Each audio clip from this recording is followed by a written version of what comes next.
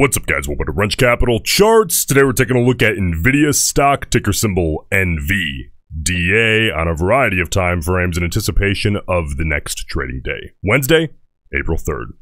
Alright guys, Nvidia stock here today down $9.11 per share. That's minus 1.01%. Let's pull out as much bias as we possibly can out of the market today from a variety of sources. And let's see what we can get here, because today was a very big macro day. We're going to talk about that. Daily chart's going to be particularly important. Let's get started here trying to pull out a little bit of intraday bias from the volume profile here on the 5-minute chart. By the way, listen, I obviously cover Nvidia all the time, but I know that you guys have a lot of other stocks of interest. Let me know in the comment section if you have any suggestions of stocks you'd like me to cover. I will read all of the comments on all platforms. So let me know. I appreciate it. That feedback is tremendously helpful. Let's take a look here. The moves that I'm primarily interested in on Nvidia here today are going to be the aggressive nature of this upside pop, and then kind of that second leg up and then quick fade that we got off of that $900 region. Let's take a peek here. Now, if we can see, if we start with that second move just to get it out of the way, there's nothing there, right? We have, I would say equally biased pops in volume on both sides, at least nothing out of the ordinary there. Here on this move that we got earlier in the day, we got a very contextual open with really no obvious bias, but there is, you got, 5 consecutive green bars that were a little out of context, broken up by the lowest bar of all, which was the red bar, and then a 6th green bar. Those were slightly out of context, which tells me that there was a slight bullish bias that agreed with that upside move that we got kind of mid to late morning. Aside from that, that's all we had on Nvidia here today, but it's good information to know. Let's move on. Let's take a look at those psychological and self-fulfilling prophecy levels that I'm going to be paying very close attention to here come tomorrow, Wednesday. Alright guys, now specific to the 30-minute chart here, a couple of things happened today.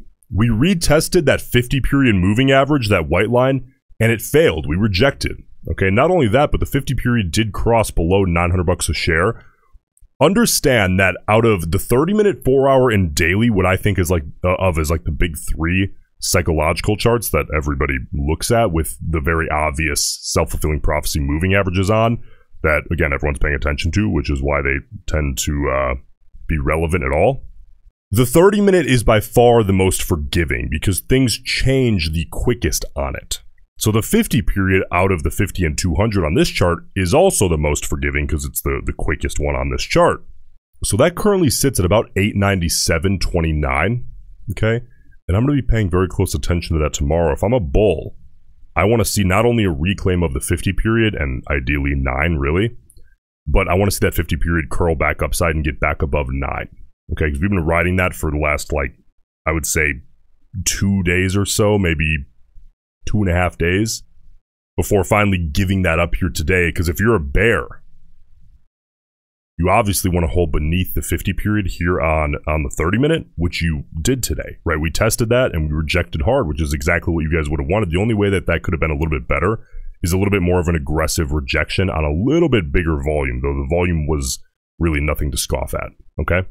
Now, let's move on here to the 4-hour chart and take a look. Here on the 4-hour, you can see that that 50 period has been very much so in play.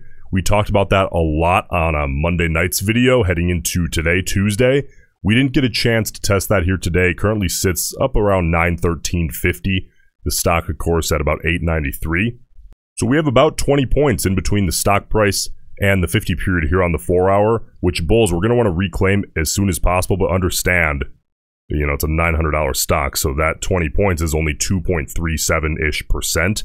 So that's well within a single day potential of Nvidia. That 50 period here on the 4-hour is not a day-to-day lost cause at all. That could be reclaimed, with some upside momentum in as easy as 1 day. But bears, for you guys, that 50 period is still just ascending at a very slow but steady pace.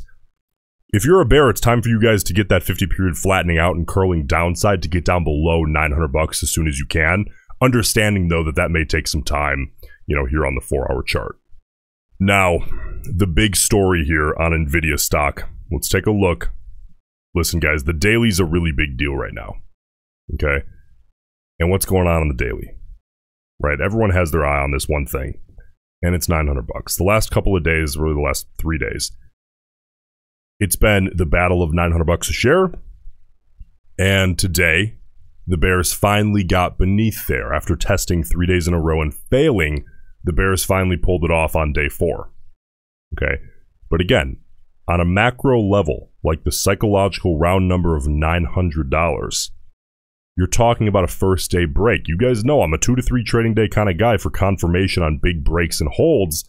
So bears, you guys got the break, but you've really yet to get the hold. Okay, you've had like a test. So bears, you know, honestly, I know it's backtracking a little bit, but I would say your best case scenario tomorrow, at least if it were me, would be a hard retest of 900 bucks and a very high volume rejection. Then you guys can aggressively roll downhill, right? But I would prefer to see a retest of 9 and really getting a hard rejection before anything else. Bulls, that is your, that's what you wouldn't want to see, okay?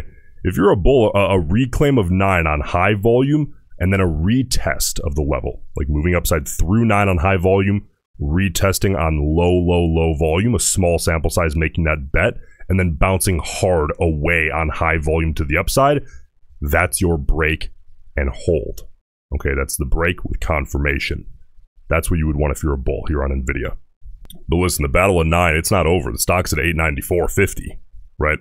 Implied volatility is still moving downside here, getting into the lower range. Understand again, the lower that goes, the more IV crush those of you who purchased options may be experiencing.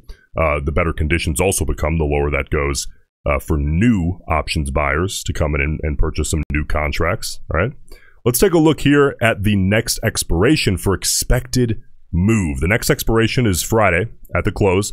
The expected move, the volatility expectation, right? No directional bias here, but we'll get there, is plus or minus $27.41 per share. So again, you know, no earnings or anything between now and then, so we can reasonably divide that by 3 and gives us $9.14 approximately expectation of volatility per day. That's plus or minus. But again, that assumes a streak, a 3-day green streak or a 3-day red streak.